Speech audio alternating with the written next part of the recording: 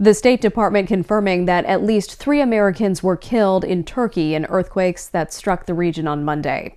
Greg Palcott has more. Becoming rare as we enter the 4th day since a pair of devastating earthquakes hit the Turkey-Syria border region.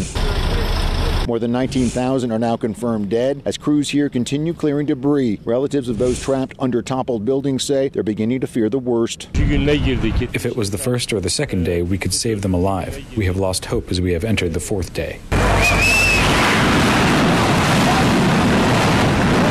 Thousands of buildings collapsed after the powerful earthquakes, and while the government has promised a fast response, some are complaining about what they see as a slow rollout for recovery, especially in war-torn northern Syria, where the first shipments of UN aid are finally getting through after days of delays. We're trying to reach Syria and particularly northwest Syria through all modalities.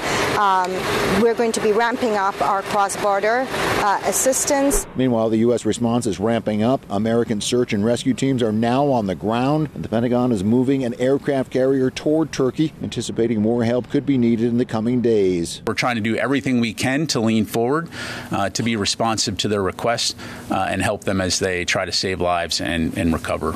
Adding to the difficulties here, frigid temperatures, but there is international help already on the way and, in fact, on the ground.